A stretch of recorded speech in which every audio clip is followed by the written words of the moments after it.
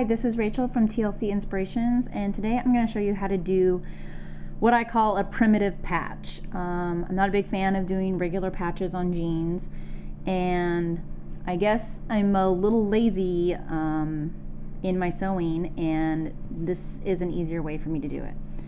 It's also a little more, I guess, hippie stylish, and that's kind of how I dress. So these jeans I've had for a while. They're my favorite jeans and I don't want to let them go, so I'm constantly patching them with old scrap fabric. And you can see this is kind of on the side. I had a little hole happen here, and this is up by the pocket. And so I just use little scrap pieces. I fold them in half, pin them around the back, and then I zigzag all the way around the edge, as close to the edge as I can, so that I can keep the fray going, because I actually like that. Today we have a new big hole in my other knee. So we are going to yet use another piece of fabric.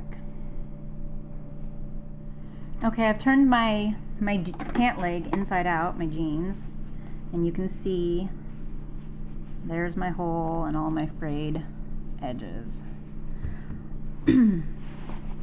All I'm gonna do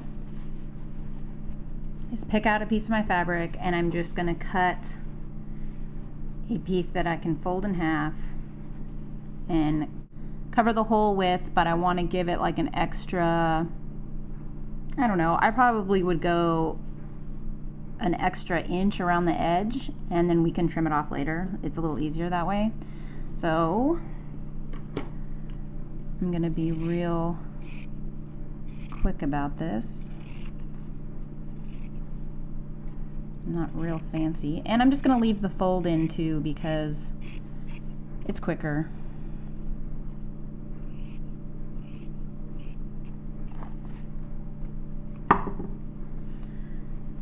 So here's my full piece, and I'm just gonna fold it in half,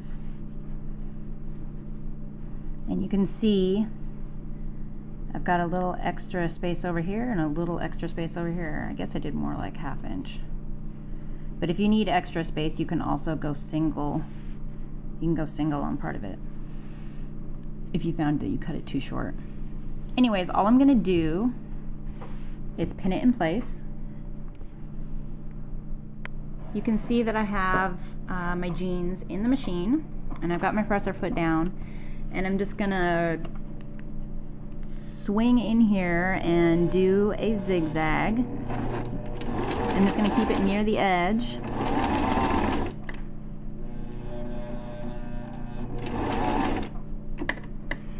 I've got a little fray that doesn't want to go under, so I put my needle down, lift my presser foot up, and then drop it back down, you know, while I tuck it under. And then we're going to continue to go forward. And I'm going to go all the way here, and then I'm going to tuck my needle down in the fabric, lift my presser foot, and I'm going to rotate. Now rotating is a little bit tricky because there's a lot of jean material and you've got to move things around a bit, but once I get where I want to be, I'm going to drop that presser foot back down, and I'm just going to try to, what I'm trying to do is just keep close to the fray. I'm just working my way around the fray slowly but surely. Okay, I'm going to pivot again. Now if you get to a point where you can't pivot anymore, you may have to reinsert the jeans in a different way.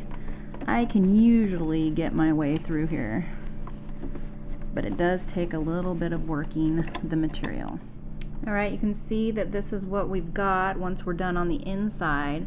And all we're going to do is pull the pins and trim all this off, and then we're done. Here's the patch from the outside. Get these little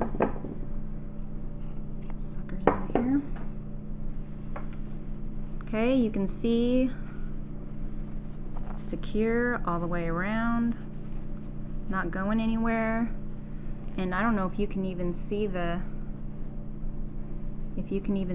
stitching around the edge there. It's just barely there. It's blue, but it should hold.